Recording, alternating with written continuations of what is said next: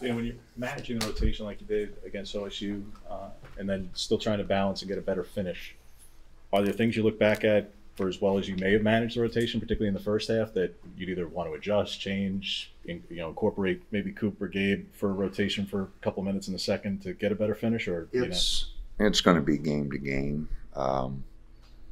Score and time will matter. I like what we did with Dante Jackson and watching the film. Jermaine really got tired. I mean, he had some really bad possessions there, and fouling with a minute 34 to go, he lost his mind. But I think we have to keep watching it, especially on a Thursday, Saturday now. It'll be different. Next week we got a Wednesday, Saturday. So it's going to vary game to game, week to week. But Coop had a great practice. Gabe had a great practice. Those guys are always ready. They'll know everything that, about Stanford. They'll be ready to go. But I do have to make sure we get those guys some breaks around TV timeouts. And, Dante's only played,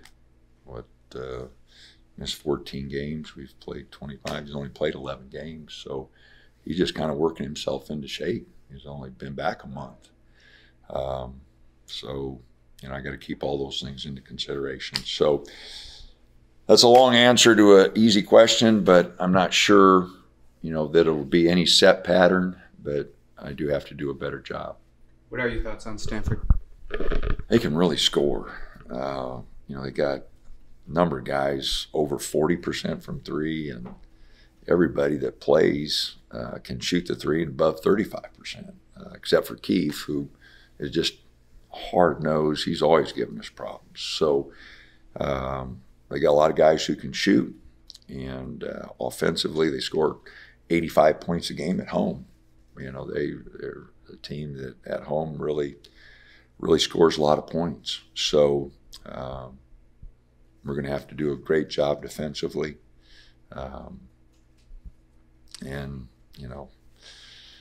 They didn't shoot the ball well last weekend at Washington State from three, and I guess I hope that continues.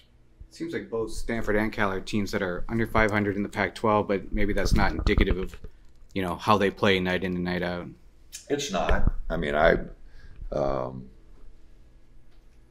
they're both really talented teams. I think they both have pros. Tyson's a pro. They've got, Cal's got guys, and Stanford's got guys that are going to play basketball a long time. So, and they're both old. Cal's really old and Stanford's really old. And, it seems like Spencer Jones has been there forever. I think this is his fifth year, and Michael Jones is a fifth-year guy, grad student. Reynolds, third-year guy. Angel's been there 4 years. They're old, and so we're going to have to play really well. Both teams are very, very capable. Any night out, Stanford beat Arizona, and Arizona's the best team in our league. I mean, they've proven that through the season. I know they're ranked really high, and for any team that beats them, it shows what they're capable of doing. I feel like we match up with their size. Well, we match up okay inside with their size, but at the wing spots, they're bigger than us. We didn't do a real good job with their forwards in the last couple games. We're going to have to, KJ, going to have to D it up a little bit. Angel's their second leading scorer. Reynolds at the post is their leading scorer, and their wings can all shoot. So, we're all going to have to guard, because any one of them on a given night, can explode, get a lot of points. There's been a strength of your defense. It has been perimeter defense, one of the better three-point defenses in the league so far. What's going to be the key to, against a team who does shoot it as well, who does have that size, to making that work against a tougher opponent in that way? Well, you got to take away transition, and then you got to take away the easy ones, and then keep your fingers crossed. Because I mean, I'm watching the game film from the other night, and Oregon State had some pretty good looks. They just didn't hit that they've hit in other games. And we had, of our 19 threes, I think 16 of them were really good. And we hit 2 of them, so on any given night, and I was watching, and the reason I say that, I was watching the Stanford Washington game this morning at Washington, and they got beat 20 there. But at one point they were 3 for 15 from 3, and I had charted it out.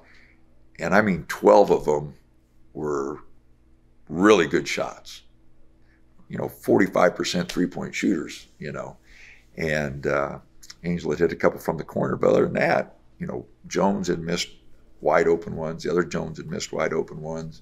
Carlisle missed one. Renault missed.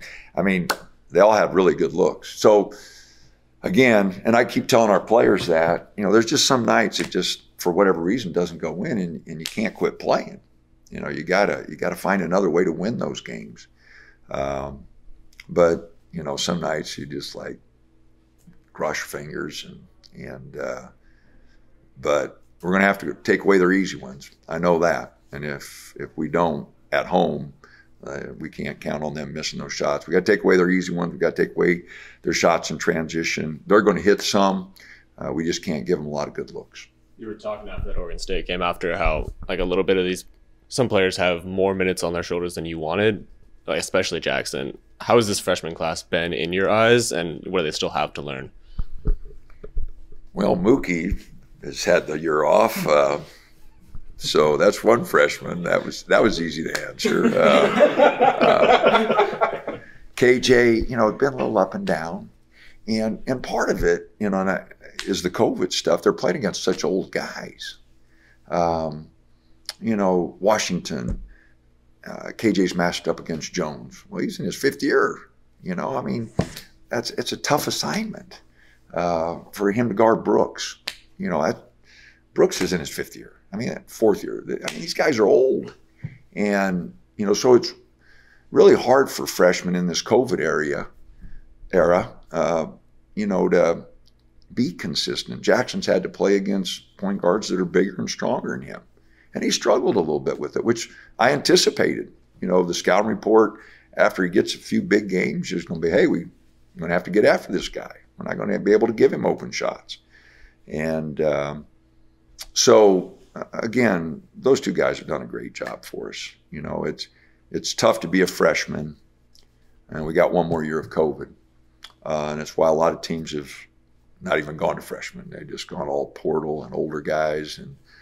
But we had recruited Jackson since he was in 8th grade, and Mookie since he was in 8th grade, and those are guys, in-state guys, we're going to take if we can get them. And KJ was someone I was intrigued with because of his skill level.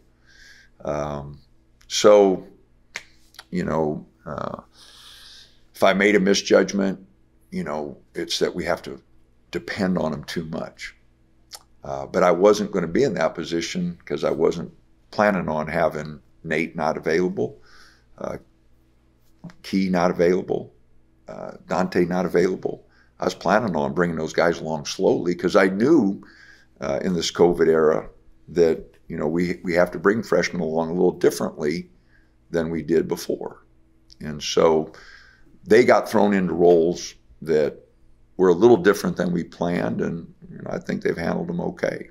And it's like I said, you look at our league, and it's just like KJ's going to have Angel, who's 4 years older than him. He's just going to have to work his tail off. And then the guys they bring in, Keefe's been there forever. Renault, like I said, is a 3rd-year guy. But we got Dante, and that's why Dante had played pretty good. He has been with us. He hadn't played a lot of games for us, but he's been with us a long time. And so it's just a different time, and it's hard on freshmen. And we're going to have another year of it. And we've got 2 freshmen coming in, and I've talked to them about it. It's a different time.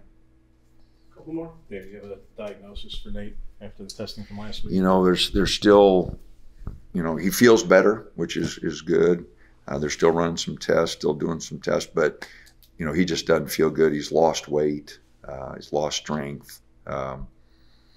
So, you know, he's still out. You know, he hasn't practiced. He was at practice today, but he hasn't practiced. So, but no definitive word, no. Is there anything on Jesse? Is he back home? Is he still in Eugene? And is there any hope that he might get that extra year after the injury? You know, I said it right away. You know, Jesse was brought in late for us for 1 year. I'm sure he'll get the year back, but he won't be back here. No, we brought him in late. We wanted an experienced guard, but you know, we signed VJ early to kind of replace him, so we don't have a scholarship, and so you know, he'll get another year, but he won't be back at Oregon.